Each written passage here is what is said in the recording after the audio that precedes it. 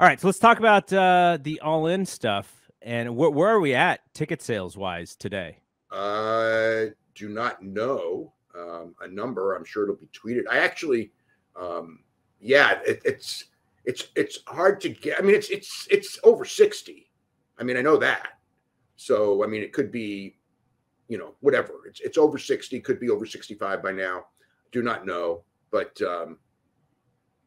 it is probably either it's this or the 2016 Mania in Dallas would be the fastest selling pro wrestling tickets in history. So just being mentioned along the lines of, I mean, well ahead of, well, not well ahead, but ahead of Wembley in '92, ahead of WrestleMania 3, ahead of every other WrestleMania other than the Dallas. So that is, it's incredible. It's an incredible story. I mean, it's funny because somebody on Twitter just wrote to me and said, like, if you go back to the start, I mean, like, this would be the movie, and it really would. I mean, because of, it's not all positive. I mean, the idea of what the Young Bucks and Cody started, and then the meeting of Tony Khan and the building of this company, and getting to this date with Cody gone and all of the stuff that happened over the last year.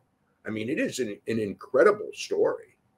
And the success, I mean, when they booked Wembley Stadium and they announced it on that show, I mean, it was funny because at first that day before the TV show, somebody had mentioned Wembley and I go, oh, fuck, not again. They're going to run Wembley Arena. It's like, they're going to sell that out so quick. And that's what I thought too. I thought it was the arena.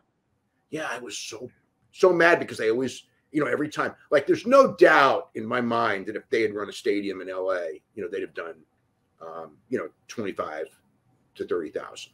I know for sure if they would have run the stadium, which they couldn't get in Toronto, but they would have gotten, easily 25 to 30,000. And I thought in England, they would get easily 25,000, maybe 30. When they did the stadium, it was like, wow, that is a gamble, but it's a smart gamble. And it's one that they needed to do. And the idea, a lot of people, the draw, it's a really interesting draw here because the draw is AEW is the primary draw, the fact that they haven't been there. But the idea that they booked Wembley in and of itself made it a draw, sort of like when AEW, for example, runs its first show in Madison Square Garden, if it ever gets the rights to do that and wants to do that because it's a heavy cost and they probably could make more profit running Arthur Ashe anyway. So they may never want to do Madison Square Garden. But if they could, they will sell out because it's the first time AEW is in Madison Square Garden.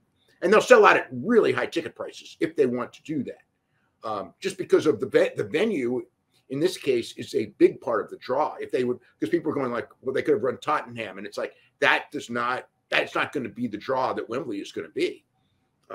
So they had that going for them as well. I mean, I've thought a lot about this, and I mean, it's an amazing, amazing story.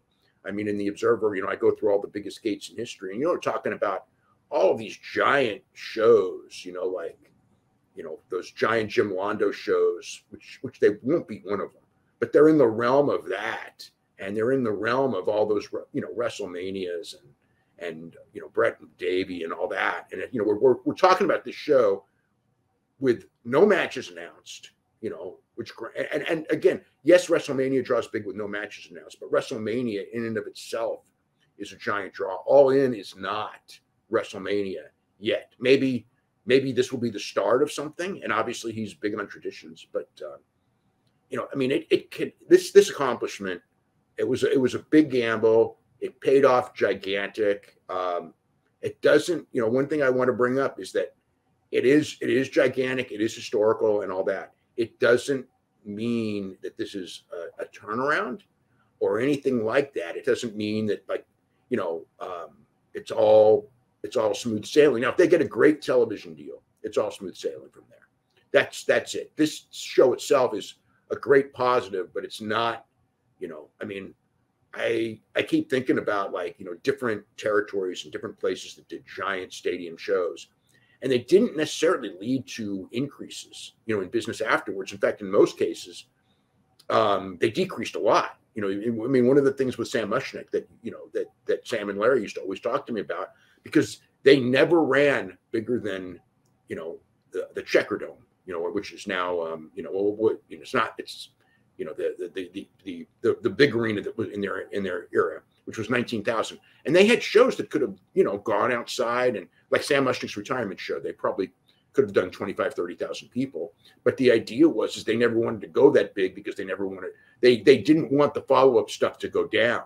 That's why, you know, there were times where in the Bruno reign where they could have booked the Spiros Arion and Bruno Sammartino, or Billy Graham and Bruno Sammartino, and not gone to Madison Square Garden, but they didn't want to, you know, they did take the risk for the Ali Inoki, and they did take the risk for Bruno and Zbyszko, because they knew that would be so huge, which is a funny one, because Vince Sr. was actually against that feud, and then he ended up booking Shea Stadium for it.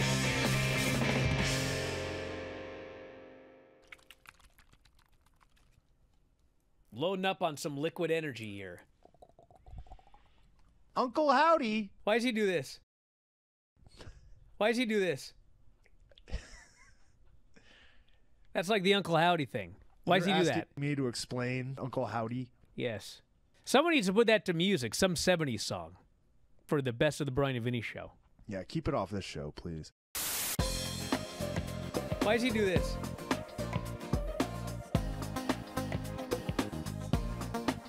Why does he do this? That's like the Uncle Howdy thing. We're going to get kicked off whatever run. Boo! You just disgusted Granny. That's like the Uncle Howdy thing. What a jamming song that is. Yeah, keep it off this show, please. If you enjoy these videos, for just $7.99 per month, you can enjoy full-length editions of The Brian and Vinny Show, Wrestling Observer Live, Figure 4 Daily with Tom Lawler and Lance Storm, the Mad Men Podcast, Speak Now Pro Wrestling with Denise Salcedo, and more, plus hundreds of archived shows, all in beautiful HD. Don't miss out. Join us today.